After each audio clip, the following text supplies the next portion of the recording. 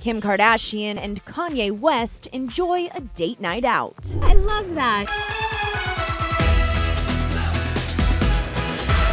The couple, who is expecting their third child, a baby girl, any day now via surrogate, stepped out on Friday night for a casual dinner at Craig's restaurant in Los Angeles.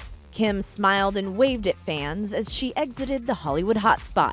Rocking a black sweatshirt, matching jeans, and thigh-high boots, her hair down and wavy. Kanye was also dressed down in a black tee and matching pants, pairing his look with an oversized denim jacket and Yeezy boots. I think they're really excited. ET has learned Kim and Kanye have not chosen a name for their second daughter yet.